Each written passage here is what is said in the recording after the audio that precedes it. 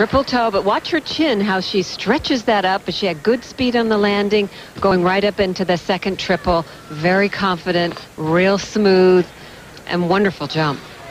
3-5-4. Diana Pote, who finished 10th at Worlds last season.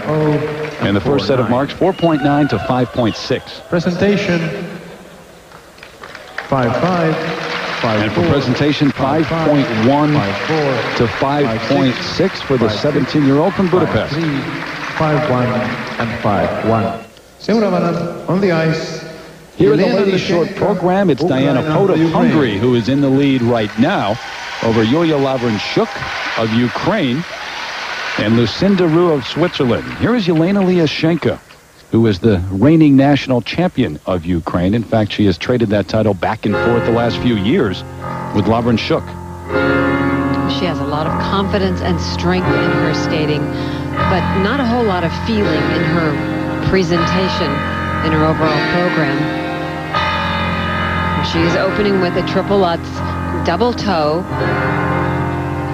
She really telegraphs her entrance into the jumps, a real long preparation. But nicely done, a little slow in between.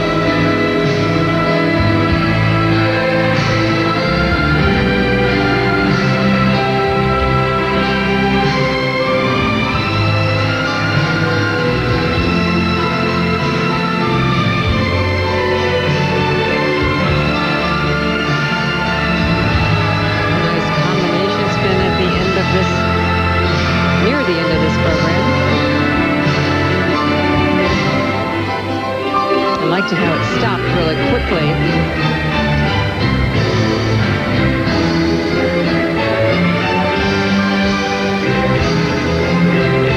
She's had good speed throughout this short program.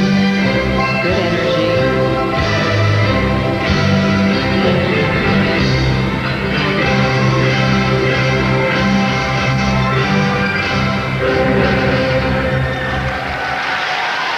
Very nice.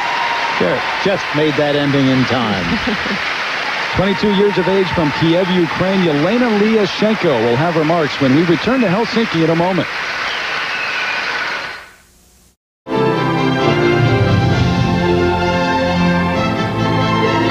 For Dick Button, Peggy Fleming, Judy Blomberg, and Leslie Visser. Now the marks for Elena Liashenko of Ukraine. The first set for required elements, 5.1 to 5.5. And 5-1.